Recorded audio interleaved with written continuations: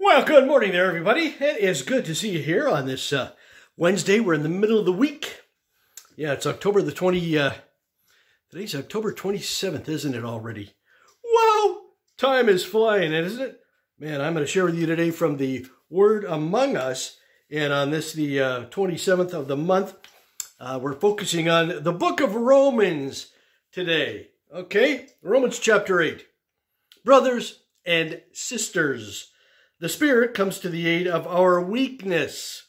For we do not know how to pray as we ought, but the Spirit himself intercedes with inexpressible groanings. And the one who searches hearts knows what is the intention of that Spirit, because he intercedes for the holy ones according to God's will. We know that all things work for good for those who love God, who are called according to his purpose. For those he foreknew, he also predestined to be conformed to the image of his Son, so that he might be firstborn among many brothers. And those he predestined, he also called.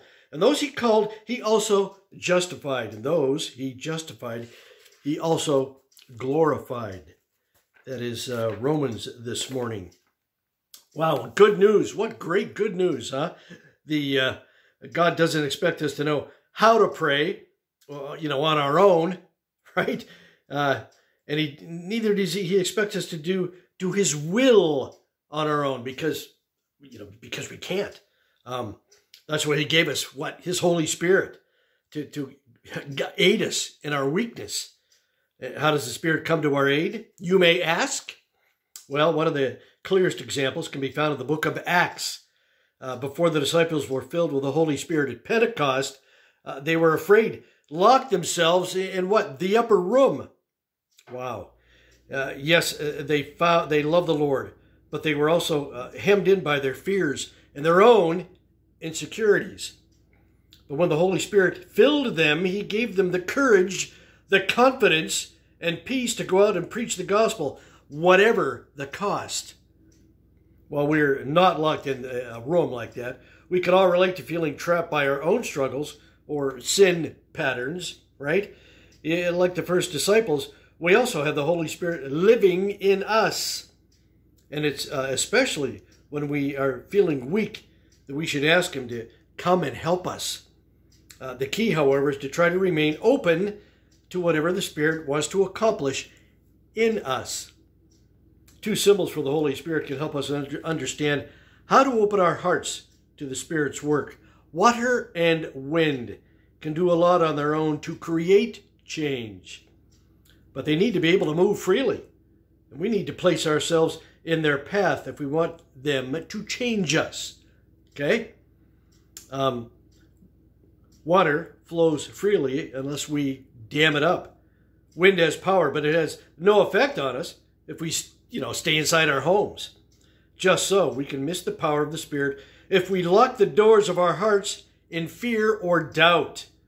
But if we trust in God, try to keep our hearts open, the Spirit will move freely in us.